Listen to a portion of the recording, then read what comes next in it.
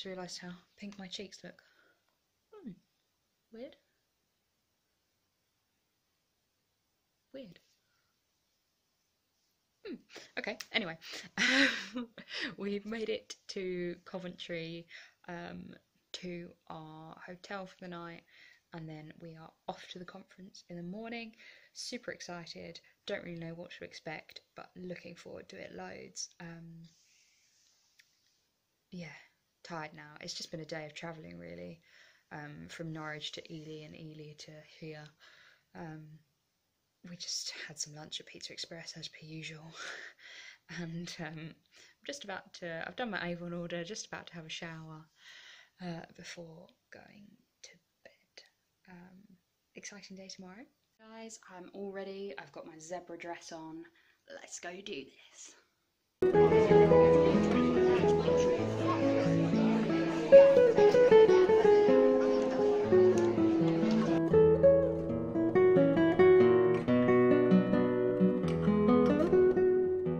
So just had some lunch here at the conference. It's really good.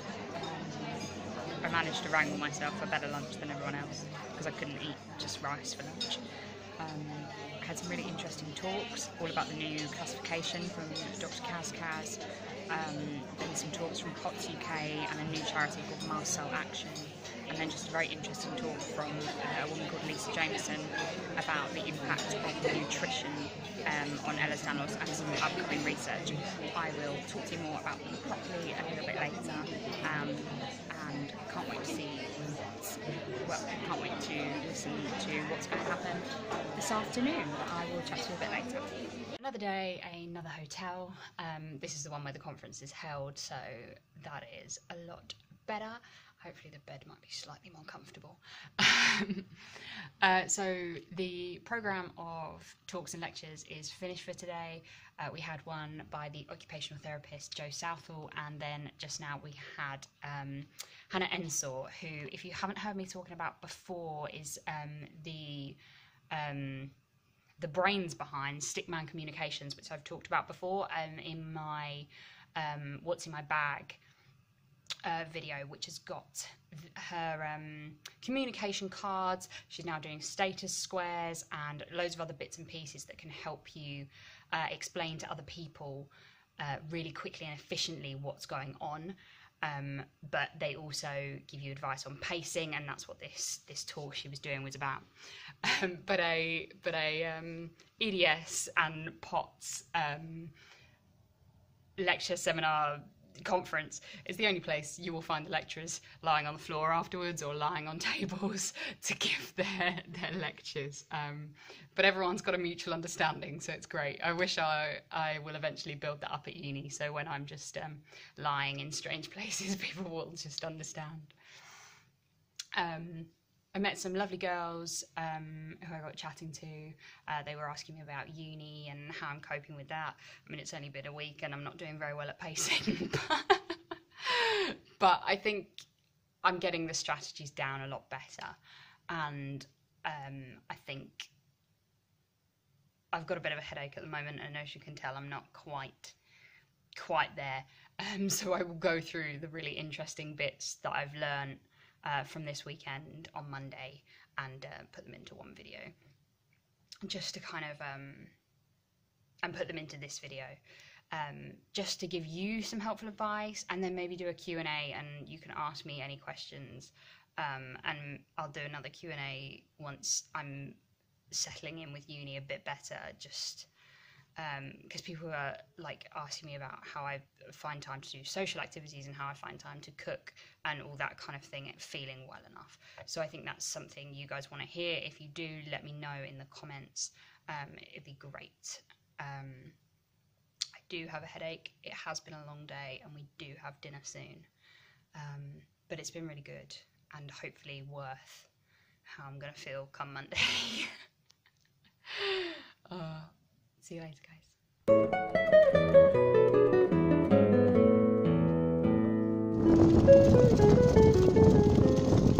Guys, sorry I haven't really caught up with you today at all. Look, unintentional zebra clothes, I swear. Really, another really good day at the conference, but It's just been a really long day and I'm completely whacked out. You know, doing like 10 till 4 and then 10 till 4 a full-on conference, and then like near on 3 hours in the car. It's only 8:15, but we just got back and I've had a sandwich and I'm just gonna get some sleep, I think, because I'm absolutely exhausted. Tomorrow could be very interesting, but I've not got class till 1, so I'm gonna sort everything out in the morning. Good night. Hey guys, so vlogging at the conference wasn't quite as easy as I thought it might be, because it took a real toll on me. They were really long days and I didn't feel great. So it's been a couple of days and I've let things digest in my mind and got myself feeling a bit better. So I'm now ready to tell you exactly what I learned during the conference, which was brilliant, by the way. There was a slight issue with the food on the first day, considering how many of us in the EDS community have intolerances, but by day 2 that was completely sorted and it ran much better. I met loads of lovely people, some of which had watched my channel, which was incredible, and I hope that I can continue to share any advice or, you know, just information that helps people, and that's what the aim of my channel really is. So I'm going to tell you the 5 main things that I learned over the weekend. So the first thing I really learned is about the reasons for the new classification. Now, there is a lot of speculation and quite a lot of upset in the new classification system with hypermobile spectrum disorder or hypermobile Ehlers Danlos Syndrome. Now, we had the wonderful Dr. Kaz talk us through the new classification, and the only real reason that the change has been made, because people are using so many different terms completely interchangeably, is so that they can do research in the future. Now, the real reason is because they want to find the gene that is causing hypermobile Ehlers Danlos syndrome. A lot of the population do have hypermobility and they can have problems, and they can have a lot of problems associated with connective tissues, but they really want to find the gene. So with the new classification, they will do further research on the people in the HEDS category, so they can try and find this gene that's causing everyone all these problems, and hopefully then find some good treatment. So it's not taking away anyone's diagnosis at all. If you've been diagnosed as Danlos syndrome, that is your diagnosis, and keep with that. If your diagnosis have got confused over the years, you know, go with what signifies to you, what you've got.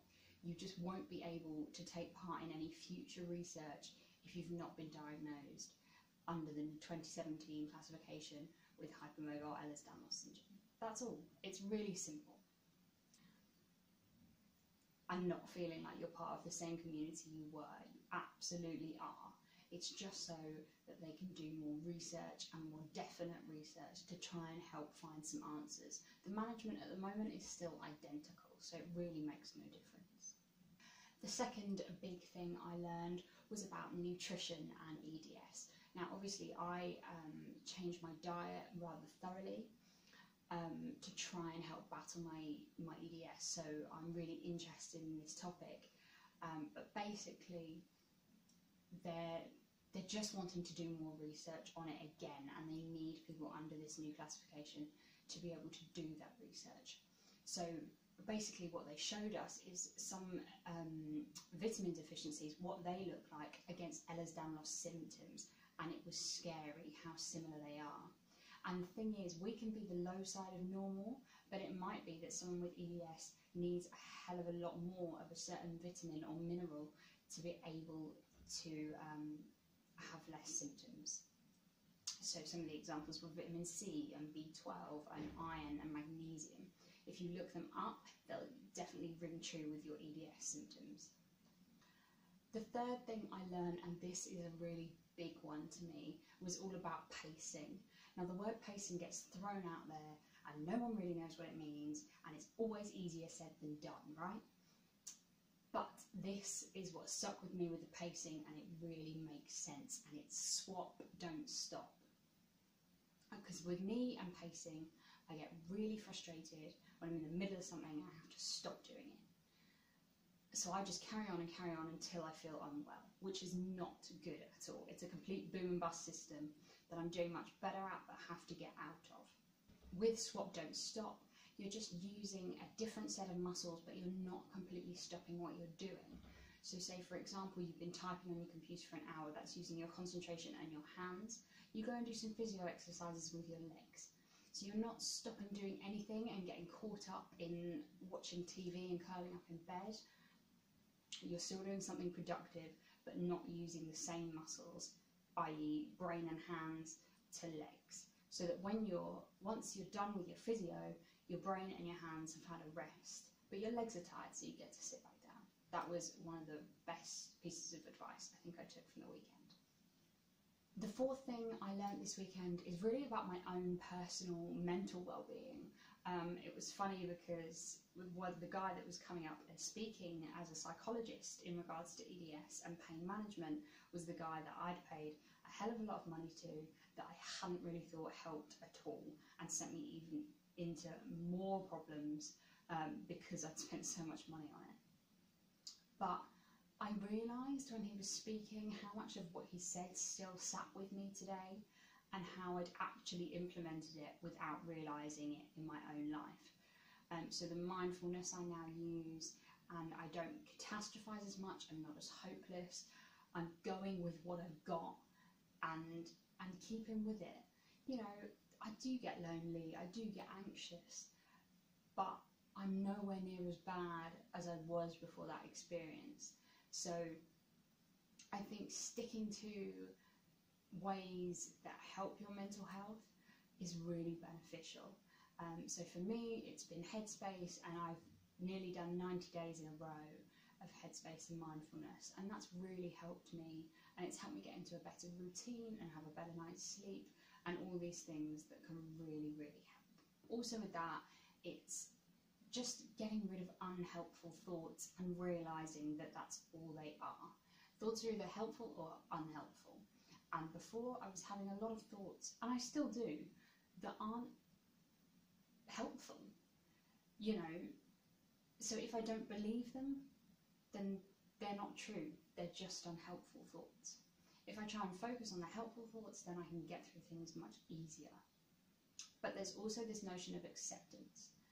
I think when I was seeing this doctor, I hadn't accepted what I was going through. This was pre-surgery, you know, and I think surgery almost helped in me having to accept this. Of this is who I am, this is what I've got, and I've got to do my best with it. And I think it's really important that you can accept that and learn to live with it, rather than butting heads of living against your illness.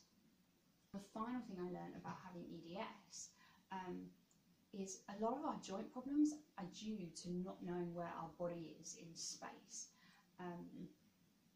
So it can be especially hard if you're trying to do an exercise and you don't know where you are or how far your joint is. And I find that especially with my knees, because I'm really focusing on my balance and my core strength at the moment. And I'm trying to stand on one leg and my knee's going in like this. So I do that every day walking around without realising, but it's trying to pull yourself back into a normal space and not go further than you can. And that's why we're so clumsy, because we just don't know where our bodies are because they go too far. I just thought that was interesting. It's not particularly helpful. I did also get some really cool things at the conference. So two of my favourite speeches were from the occupational therapist Jo Southall and the wonderful Hannah Ensor of Stickman Communications. I've shown you some of Hannah's products in the past, my Stickman communication cards, which I keep in my bag. They're in my What's in My Bag video. These are some wristbands that I'm going to be trying out. It's a traffic light system, so it's got today is a good day, kind of this isn't a great day, but it's not the worst day, and then this is a really rough day. So I'm going to try and talk about these with my classmates and my lecturers, so I can try and signify when is a good day and when everything's too much, and if I leave, I just need to. So I think they'll be a really useful tool. And then we have this. Ooh, it's a mystery. I haven't even opened this yet. So this is the box.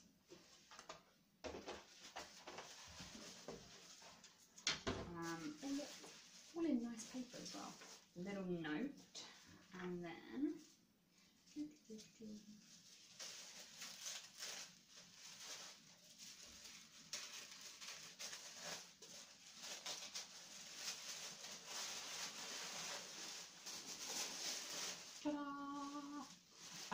this is the book on EDS that everyone has been raving about. I'm interested to read it and find out more, and I will probably do a video on that, all the interesting things I found out about this after I've read through it.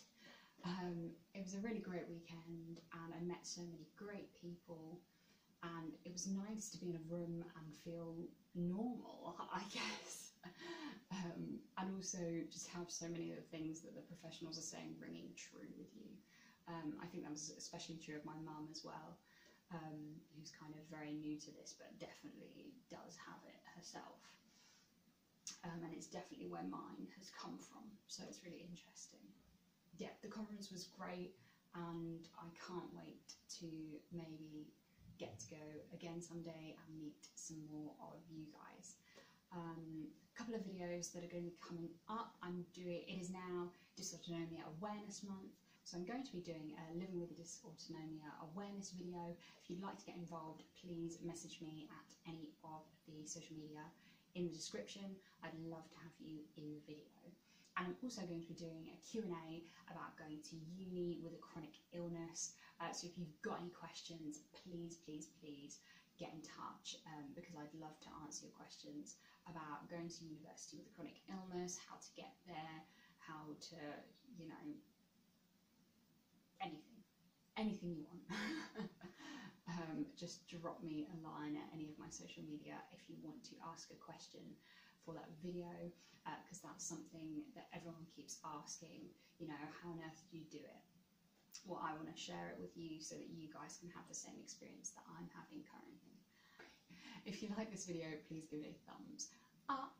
If you haven't subscribed already, please hit the subscribe button. If you are already a subscriber, drop me a comment of a video you would like to see soon, and I will try my best to get it done for you. I make all my videos for you lovely people, so I can hopefully help some people out and spread awareness for these conditions. Spoons and love to you guys, and I will see you soon. Bye.